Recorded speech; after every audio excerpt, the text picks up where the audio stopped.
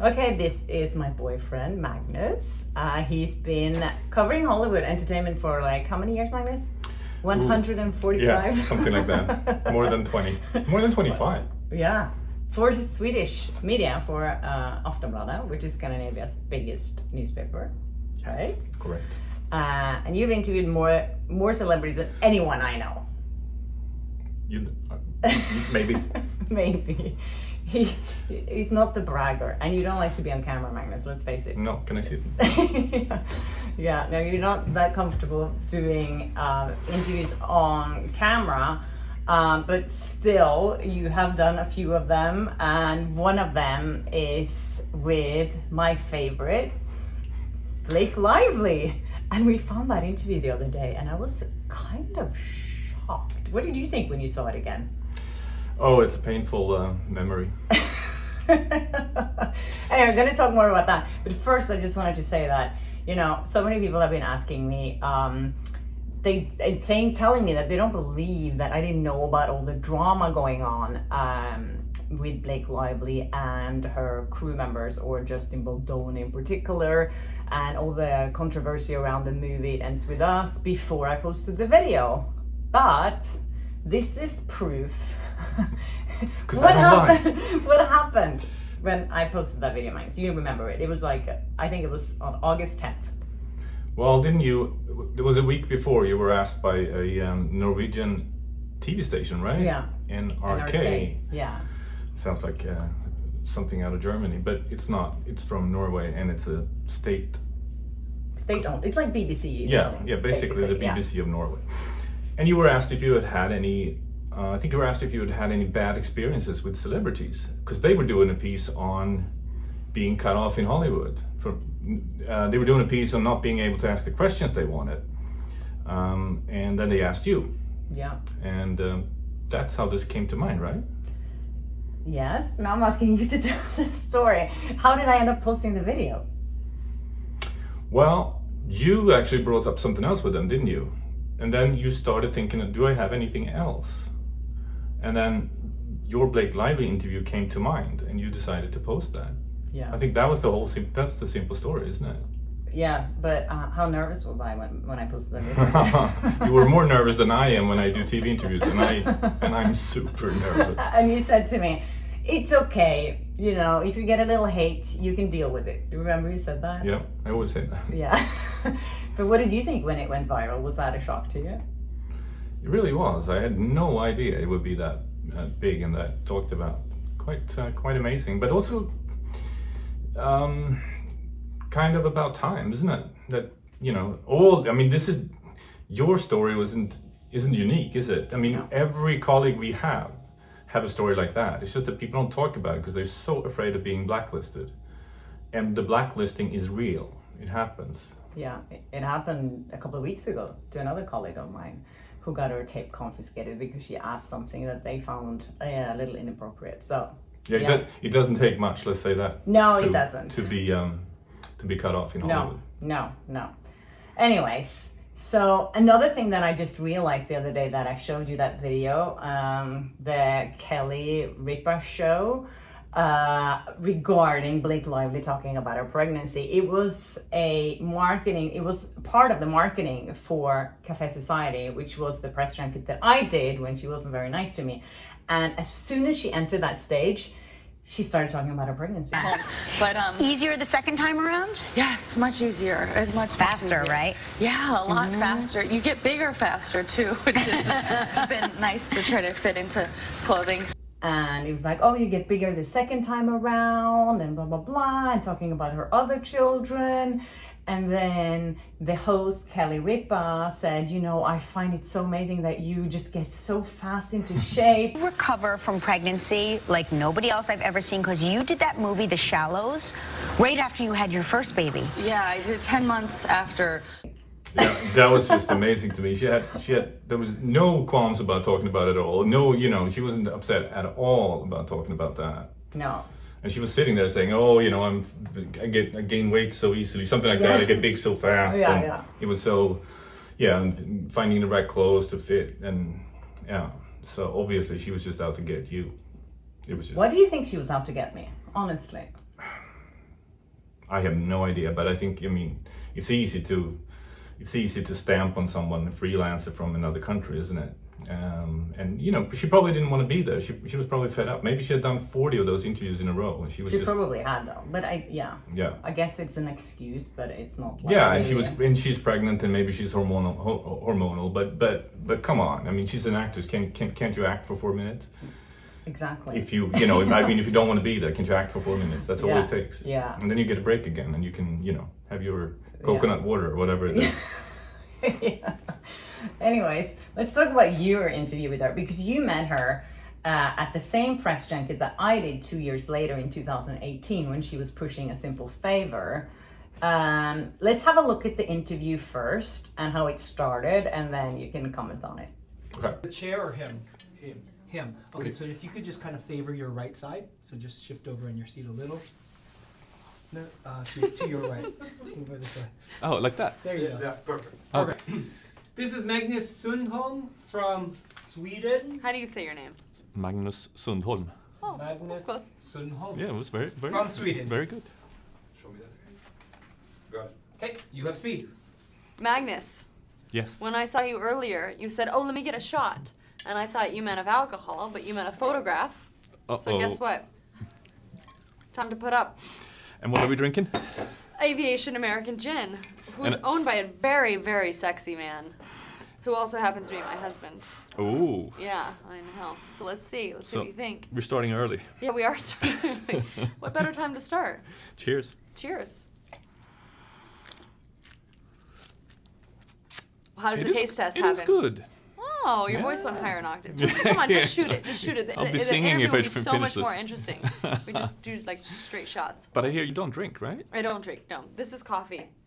But it's So- in a martini glass. Isn't that classy? Actually, I don't even like coffee, but I drink it because I love the way they crush the beans and they talk about it and the story of the, you know, the origin of them and, you know, the milk and the foaming it and all of that. And the same thing with alcohol when I hear about, you know, how this is distilled in Portland and how the reason this one is winning all the taste tests actually is because gin has a high juniper content, which is why a lot of people don't like gin, but this has no juniper and like all of that story I just love because I like storytelling. It's what I do for a living.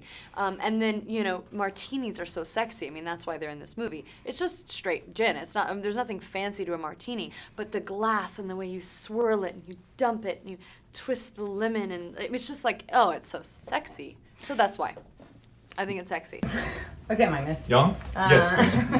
Ja, that's yes in Swedish. Okay. Yeah. What happened? I mean, you came in to do an interview and then she started trying to get you drunk, or what happened? Oh God, I almost don't remember it, but Because you got so drunk, or? it was early in the morning. Yeah. What was the movie again? A Simple Favor. A Simple Favor. I can never remember the title. With Anna Kendrick. Yeah. Yeah, it was kind of surreal in a bit because, you know, I was there to interview her and they had built the set a little bit and walked into that and was completely ambushed by her promoting her husband's gin, basically. So she hijacked the interview in a sense and took, well, it was at least almost half of that interview to talk about this the product placement, basically. That's what it was. It was a big product placement. And you as a journalist, how does that make you feel when someone is trying to like push you, because she was trying to promote the brand through you? Obviously, right? yeah. I mean, it was a blatant promotional thing, but you know, and I played along, so you know, I could of course have objected, but my job is to sort of make the talent play along, or so, you know, or I have to make the talent. Have a good interview. Yeah, and I want to be obviously. friendly, and I want to, you know, I want her to open up and to be able to talk. So, you know, I played along. I drank gin at 10 in the morning. I would never do that. Yeah, I kind of felt like I had to. And You look very uncomfortable there. I saw your facial expression. You mean more than now? Yeah, more than now. No, but you look like you were like suffering a little bit. You didn't know what to do. And she, as soon as she poured you that first martini or whatever, she started saying, you know, shut it down. Yeah, finish it. Yeah. And you were like, Yeah, I mean, you come up there after having had your cereal and milk, and then all of a sudden you get gin served on the rocks. Yeah, to do your job, basically. Yeah, exactly. So of course it wasn't the best. I'm not saying I'm the victim, or of course I could have said no, but it was kind of weird. The whole setup was weird. Yeah. And then she started talking, and you asked her about, she doesn't even drink, which is like... Yeah, she wanted me to drink, but she doesn't drink herself. No. She doesn't drink coffee apparently, but she loves it too.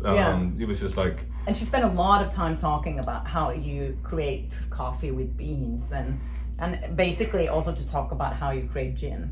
Yeah, I mean, that felt like a whole spiel, there was a whole setup to... She talked about how coffee is made so she could talk about how gin is made. Yeah. And, especially this gin that her husband owns and promotes. Her sexy husband, you mean? Oh, yeah, that's of course. Yeah.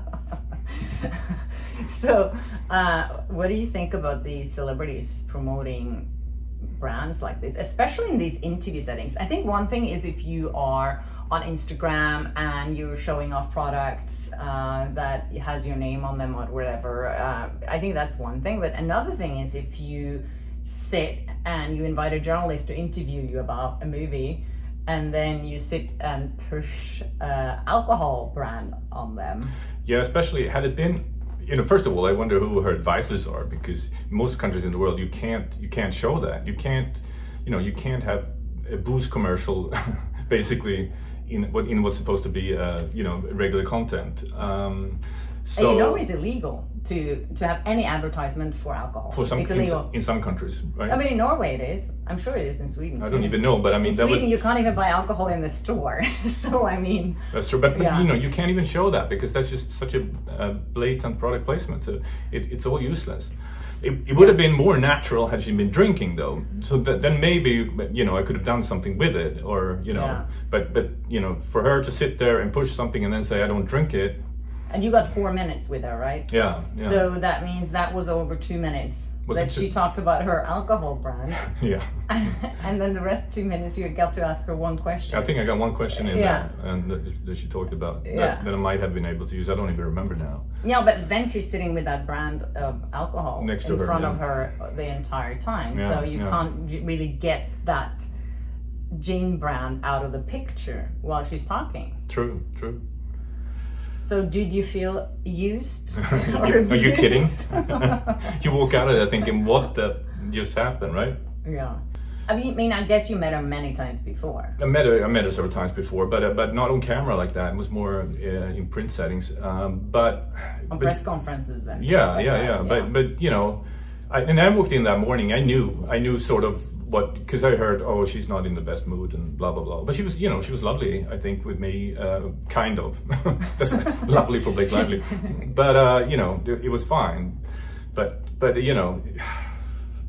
yeah, that's not really what I was there for, to promote her husband's gin, that's for sure. Do you remember if any other journalist was reacting to this kind of stuff? Yeah, of course. Everybody came out after me and said, oh, she wanted me to drink, and she was pushing the gin, and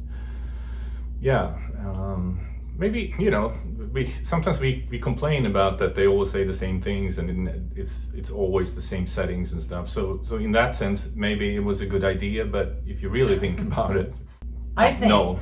If I'm gonna be honest, I think it's really unethical to do that. I mean, she wouldn't have known. Maybe you had alcohol issues, Yeah, but then I could have said no.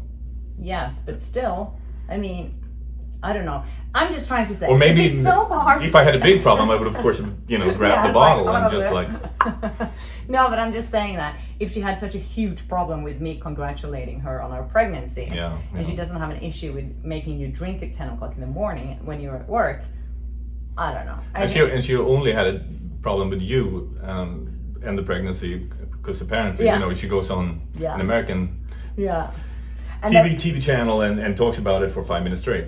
Yeah, and then there's another interview from that same press junket where she talks about the clothes and how amazing they were. And we got to sit there and watch these live performances of them while we were dressed in these incredible vintage couture gowns and jewelry and it's you got in trouble for that too. Yeah. So it's definitely personal. Blake doesn't like me, but she does like you, I think. At least when I drink. Maybe not after this. I don't think you're gonna interview her ever again either. I don't think so. No. Are you okay with that? I can live with that. Okay. Down it. Here we go. Come on. Woo! Yeah! Should have had that before.